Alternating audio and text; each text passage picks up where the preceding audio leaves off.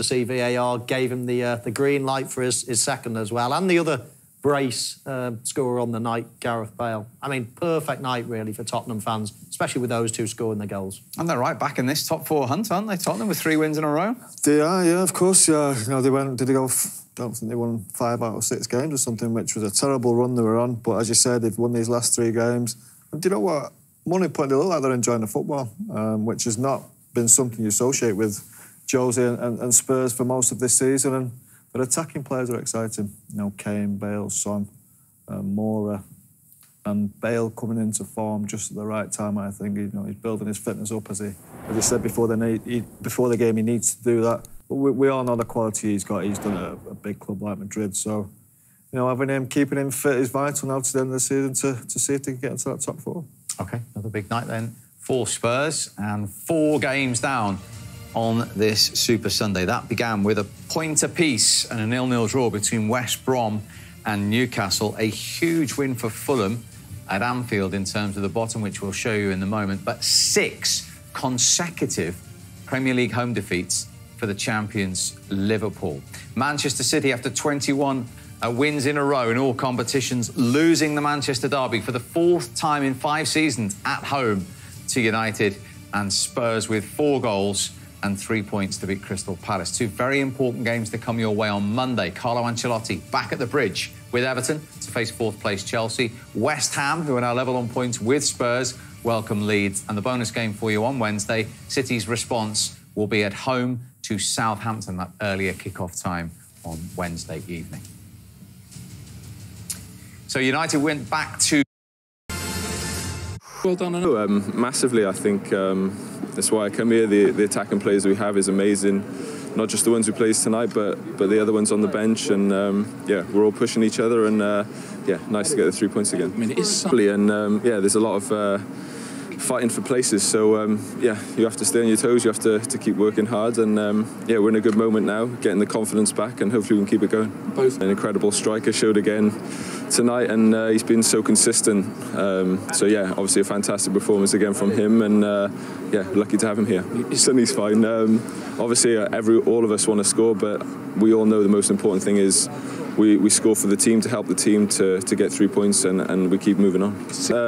Yeah, it takes a bit of time sometimes, but yeah, I'm experienced enough to be patient, and yeah, it is what it is. I think a bit of both, but yeah, you have to feel good, and you have to feel good to take your opportunities. So yeah, it's football's a strange thing. You can go through bad form, good form. So yeah, it's just about being patient, and when you get your chance, trying to take it.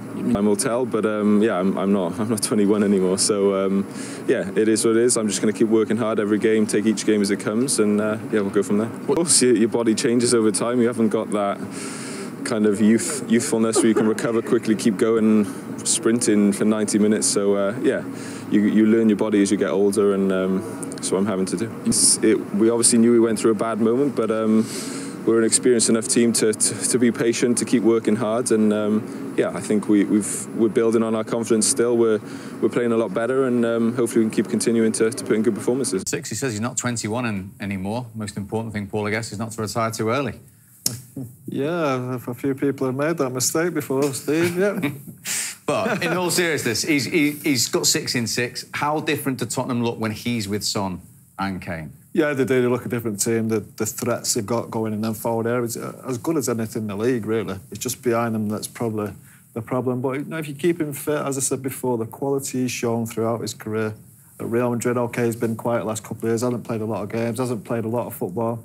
But he's looking fit, he's looking sharp, and it's not just his goals, it's the quality he brings as well. A great left foot, switches a play at times. He's brilliant, and he's got a lot of confidence. And look, I think if Tottenham are going to finish in the top 4, he's going to have a big part to play, and he's got to try and stay fit. Well, he had a big part to play in the second half, didn't he? Very early on, having helped. And most definitely, I think, like Paul said, the quality he has here to play around the corner and then come inside, and he still manages to see the far post, and he's passed the ball, and he's obviously followed his run like taught. He doesn't get it, and as you're told, if you don't get it the first run, to try and make another one, and that's basically what he's done. Yeah, this is great. Forward passing to start with, and follows his ball, similar to a goal that they scored against Fulham the other day. But I'm really interested in this type of this type of area, you see he just takes a little look at Kane, and what he's doing is he's waiting for his main man to make his move. Is he going to go near post? Is he going to go far? Kane makes that peel-off run. And I just want you to track then Gareth Bale, because a lot of people switch off in this situation. Once the ball comes in, Bale points to the near post. He's going to go near post. But instead of, when the ball comes over, it's all really important as an attacking player to think, right, where's this next one going to come? It's gone over my head. Don't switch off. Now get yourself in a different position. And the timing of this run now, he can see he's 2-3 yards behind Guaita, but he times it absolutely perfectly for when Kane nods it back across.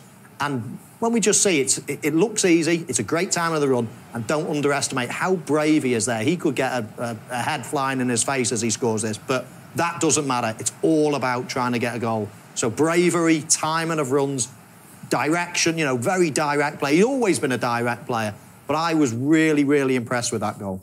OK, so Harry Kane had assisted. It wasn't going to be long before he got himself in the headlines, but wow.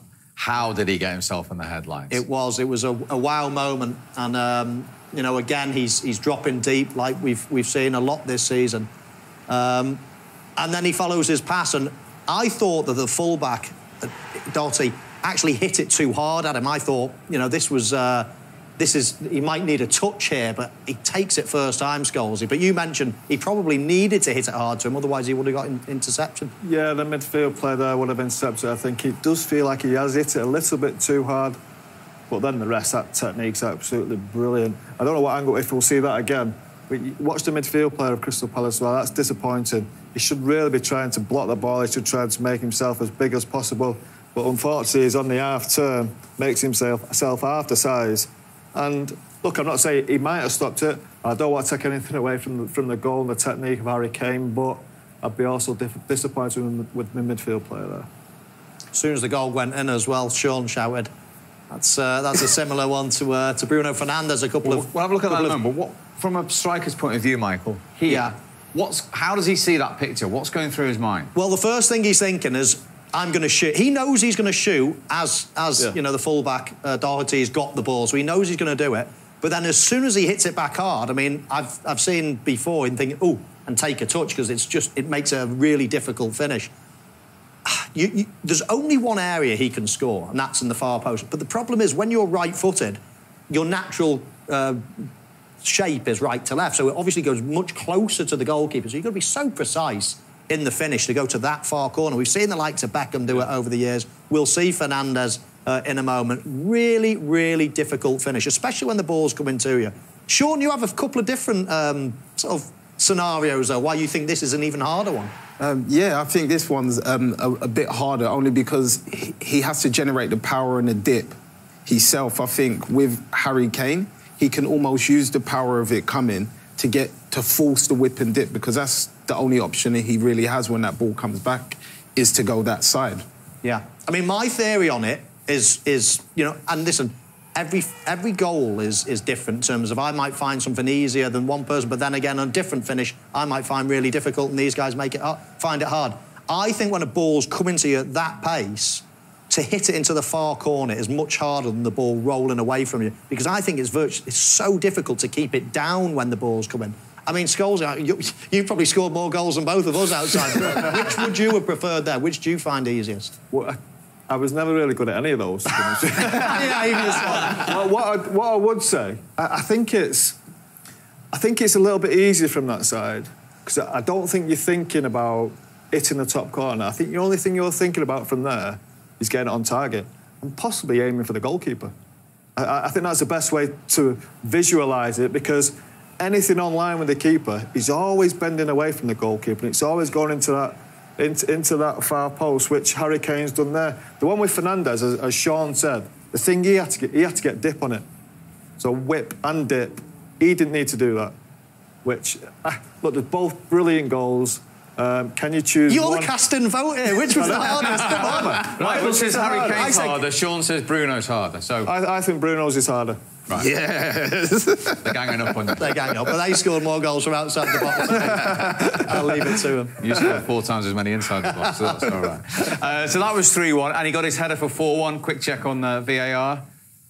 Yeah, he deserved it. He played well, he created, he caused all sorts of problems, and it was nice for that to come back to have the goal. And it was great play all around from Spurs for me. They were stretching the game. Lucas Moura does well, particularly for me, and it makes space for everyone. But what a great ball from Son backwards, and Kane, as you know, is in the right place at the right time. Yeah. I mentioned something before, Steve, in terms of making a near post run. Before it was Gareth Bale. This time it's Harry Kane. Watch. I mean, exactly the same reaction. You don't get the first one when we roll it on here. Kane makes that near post run, and all of a sudden, if he switches off for 1 more minute and takes one lazy stride, oh, it's not coming to me, then he's offside. We saw how close it was on VAR. But watch, as soon as he sees it goes over his head, he turns and boom, he's in the game again. Look at that. He's aware that, you know, the ball hasn't even gone past him, really. It's still in the air, it's going over, and he turns on a sixpence and boom, he stays onside.